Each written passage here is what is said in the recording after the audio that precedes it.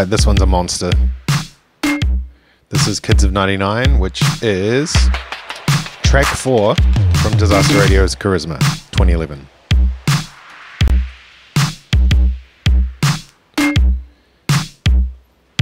This one ended up being quite a sort of hypnagogic, vaporwavy type piece. And actually accentuated in the fact that Simon Ward edited the intro to Beyond 2000, the show about the future from Australia. We took one scene from the start of Beyond 2000 and looped it for a promo video, which will be included in the materials. Kids of 99, the idea is that there was, and this is by no means a personal slight, there was a group from New Zealand called Kids of 88, and I thought, oh, that's a great way of implying, you're making this kind of 80s dance music. But I was like, what about the Kids of 99? What about the 12-year-olds now? Because given that we were in 2011 and it seemed like the idea about a future was something from the past, that the kids of 99 are going to be the ones that are living in the future, and that the 80s were sort of obsessed with the idea of the future.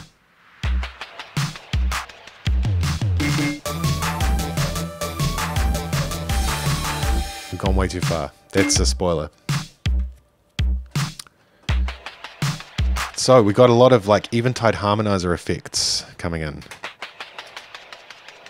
I call it this, but it's this Toby Bear man shifter, pitch shifter with a delay in the feedback loop. Every delay is 2 semitones up. You can't hear it as well on the tails, but you certainly hear it at the start. I'm trying to make this sort of crystalline world, this kind of pastoral of this sort of liquid crystal, holographic. There's wave sounds throughout the whole thing. They come in and out quite subtly, and I think they're just done with filter sweeps and EQ. Yeah, a filter sweep to give you the body of it, and then an EQ to give it the same kind of slicing sound of waves coming up onto sand.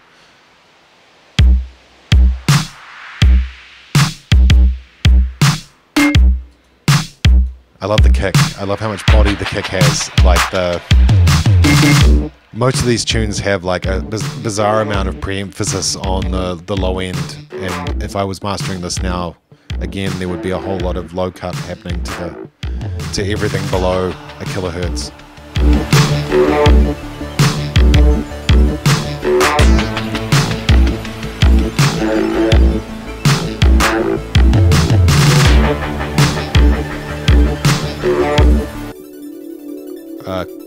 Microchord preset A81 is a nice little arpeggiator.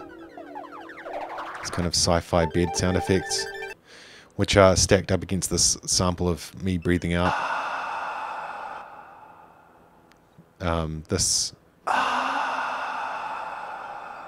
To me, that's kind of like an advertising. If you were having an ad for a refreshing electrolyte drink, you would have these kind of sting.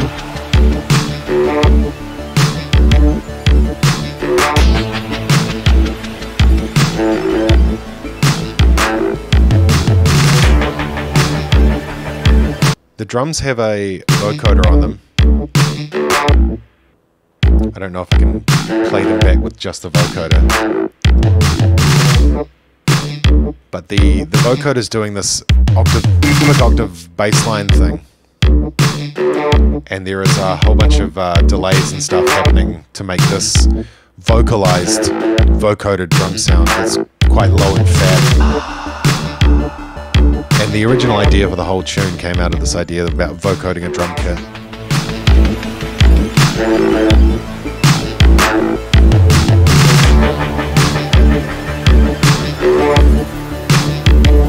So on the record now, we're up to track 4, so we should be getting into something a little slower, a little more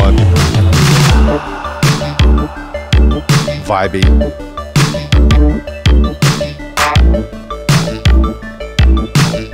And this is kind of a classic halftime intro going to like a double time, back to halftime rhythm device.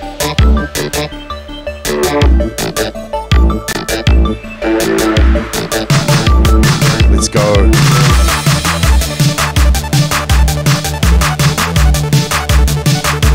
Yeah, so a computer arpeggiator type effect. And then this sort of Hoover, trance Hoover sound.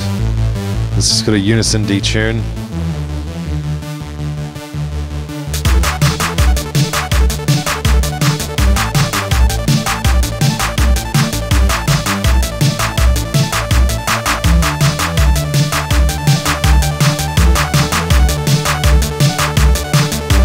Yeah, across this whole record I'm using sort of stacking, degradation, multi-tracking to make the computer sound lo-fi. That's basically the idea. To give the computer vibe through labor rather than getting a 4-track tape machine or something and working off that. It's like really getting into the way things stack and phase and the way things are just arranged to make something really fat.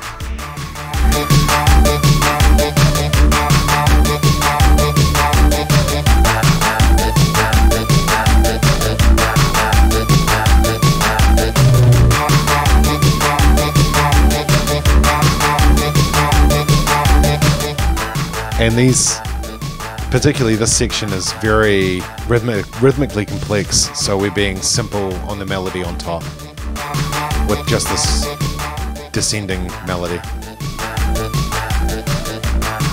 Almost an arpeggio or an ostinato.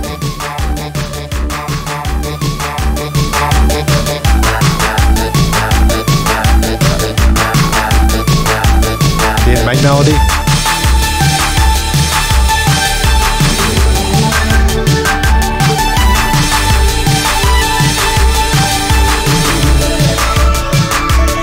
So we have this sort of main melody which goes around this A natural, just quite sort of stepwise, and then that's accentuated by these rising parts.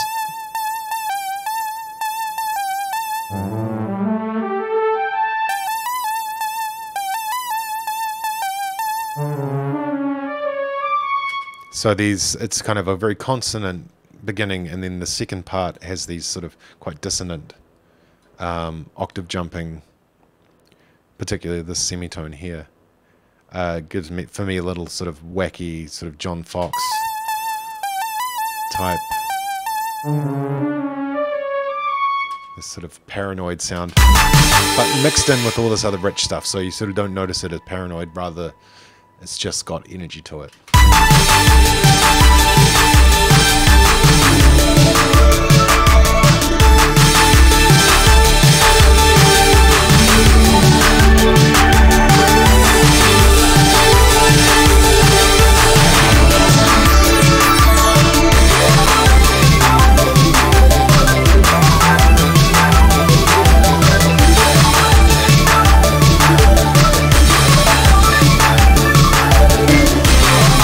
There's one cowbell in the whole song, and it's at that point. There's the point where, like I discussed with Iolani, you do the wink. There's this one at a reiteration of a melody, just to be like, you know, yes, you have heard it again.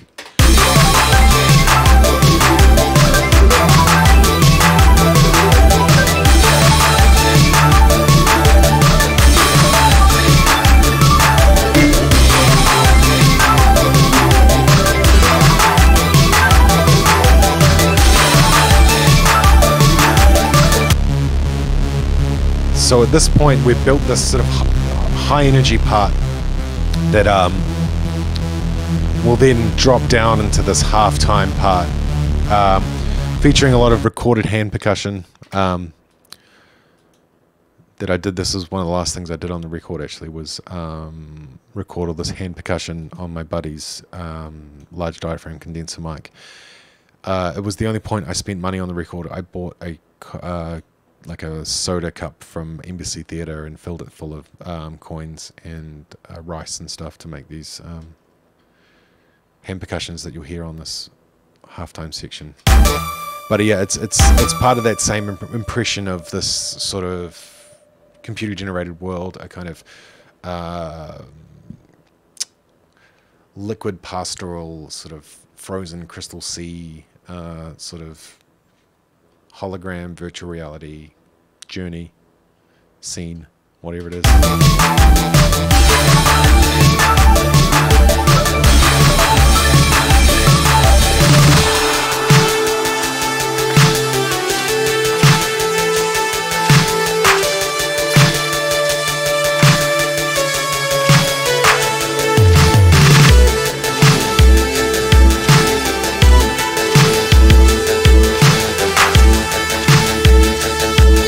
I love that the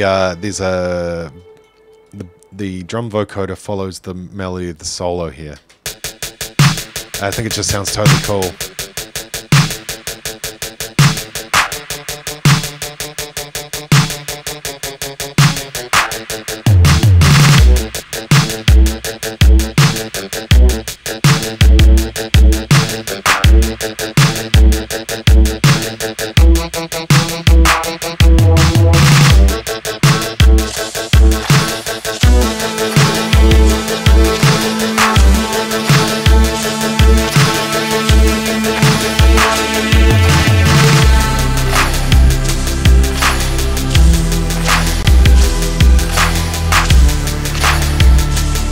Like I said, this session is a monster. So we go from like a halftime to full-time to halftime epic and then back to, or do we stay on halftime?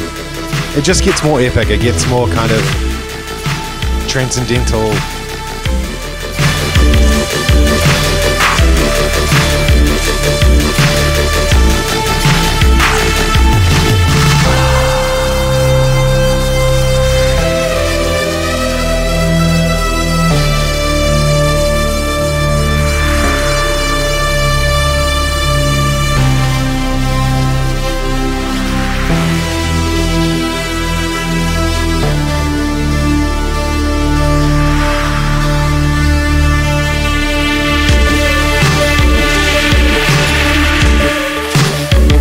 This da-na-na, this is a very me. Getting to the root via whatever it is, scale degrees. Are we sort of 7-2-1, whatever it is, 6-2, whatever. I use that part of the scale all the time in that way. This kind of like dun dun dun. It's part of all my hooks and stuff. It's like a very, very deeply ingrained in what I'm doing. It could be from like the melody from a lot of Commodore 64 tunes. And I love how the low drum vocoder sounds here.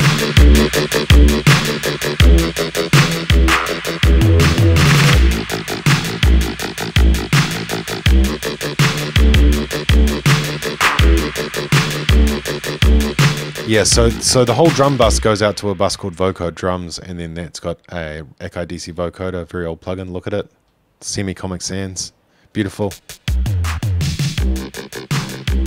And the trick is that if you are vocoding drums, that with a vocoder you tend to accentuate more of the waveforms around the fundamentals of your pitch. Long story short, low notes get more accentuated by the kick. Higher elements, hi-hats and stuff get more accentuated by higher notes. So a drum kit is a much more wider band source for a vocoder than a voice. So that was my motivations with this song, is to make something that used a vocoder drum track. I had to tick one of those off, you know.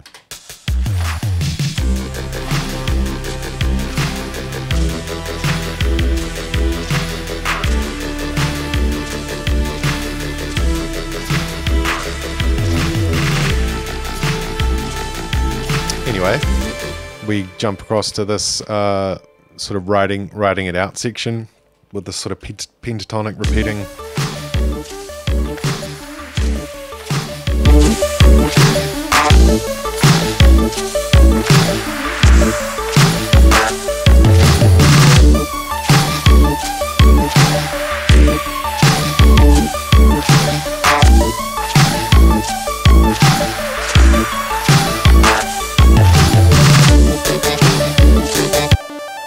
More arpeggios behind it.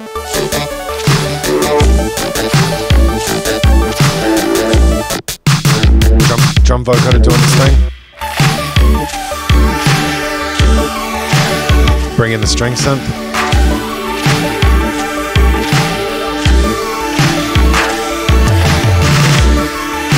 These kind of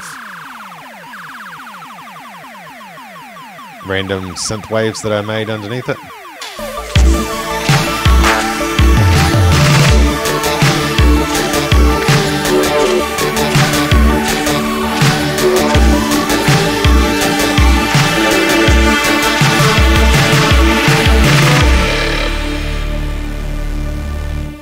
In this sort of TV ending, though, I messed up the. There's a cute little riff in the end that's got this kind of. Trying to go for like a TV title ending. So yeah, stacks and stacks of instruments. There's Wave Station. Something that will come up in Eyeliner later on. 1 year later. FM7 doing a kind of sync wave. A lot of stuff from Zero G Nostalgia.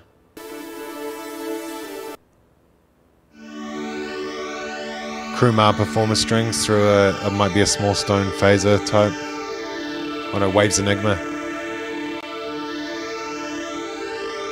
Giving it this kind of cassette warble. I was obsessed with string synths at this time, like these sort of timbres. Very late 70s, Jean-Michel Jarre, or you know, everywhere shows up. But these sort of synthetic strings, very very dear to my heart.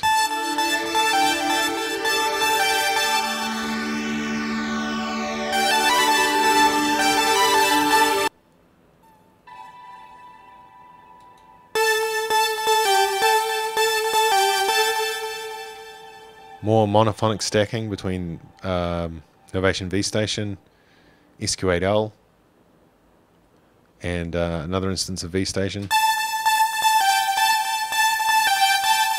As I discussed in U1, none of these will be detuned globally at all, so they'll be all locked to A440 or whatever their idea of A440 Hertz is.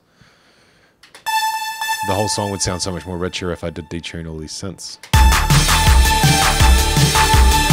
But then again, the bass line is pretty woolly.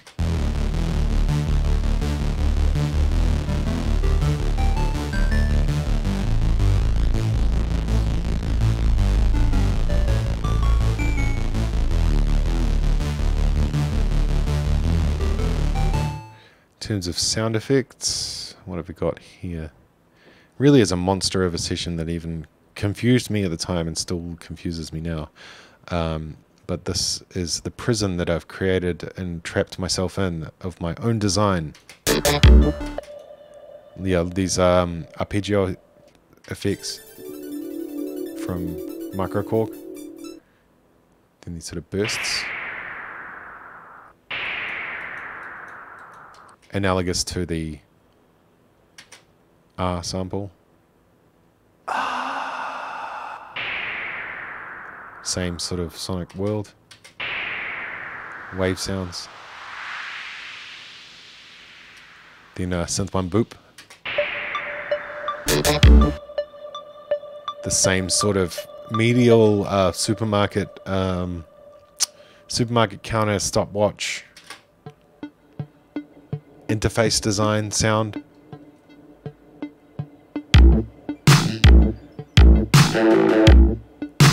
It's like the hover cars counting the number of kilometers you're going or whatever it is. This kind of sound of technology in technological music.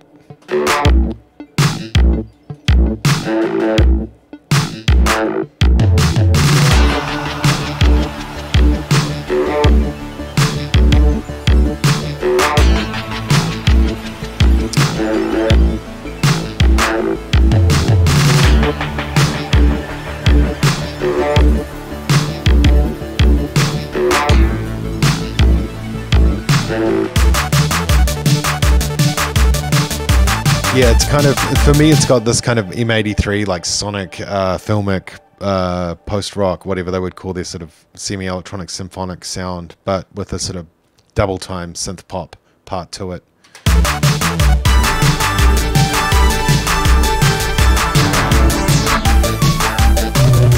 It was even library music at this point with the up-tempo parts, and then going into this more sort of fictional, subjunctive halftime.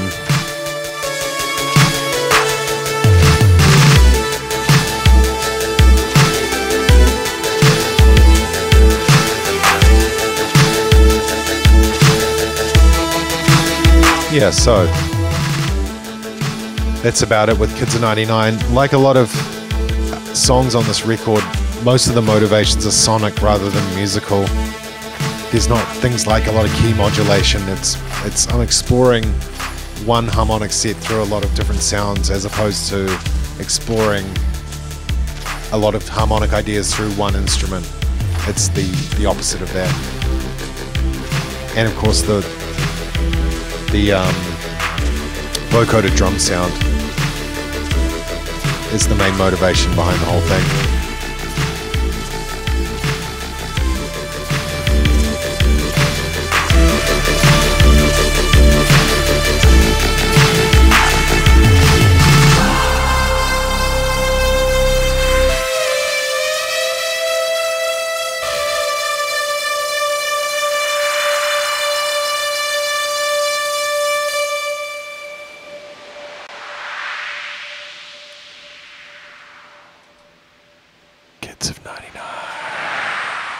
Kids of 99.